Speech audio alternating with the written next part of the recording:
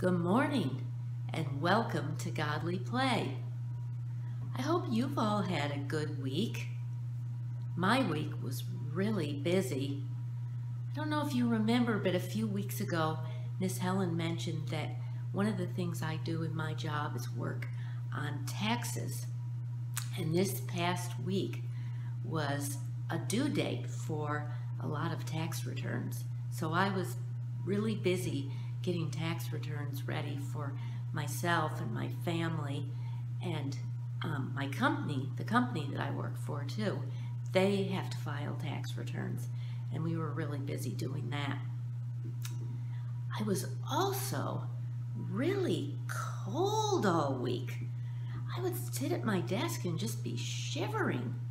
What about you? I missed those warm days we were having a few weeks ago.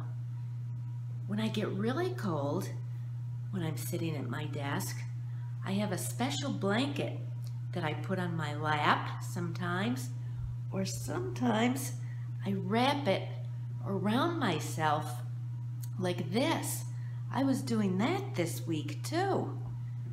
Now the reason this is a special blanket is because my son David and my daughter-in-law Emily gave it to me, and I'm going to try and show you this, but it might be a little hard to see. The blanket is in the shape of a wreath, but what makes the shape of the wreath are a lot of words. Let me see if I can get closer and you can see the words. And the words that are used in the blanket are from the book A Christmas Carol by Charles Dickens. Maybe you know that one. It's the one with Scrooge and Bob Cratchit and Tiny Tim, the ghosts of Christmas past, present, and future. Maybe you've heard that one, or you've seen movies of it. Well, I'm getting kind of mixed up in my seasons and my holidays now. We're not in the Christmas season.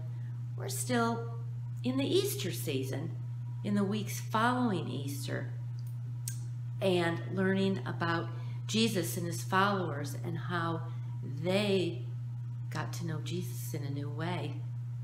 So today we're going to rehear, Miss Helen is going to retell one of the stories from the days and weeks after Easter. And this is a story that involves the disciple Thomas. A very important story, because we can probably understand how Thomas feels, and we might feel like Thomas did once in a while too. So let's hear the story from Miss Helen. Have a great week coming up. Hope it gets warmer, and we'll see you soon.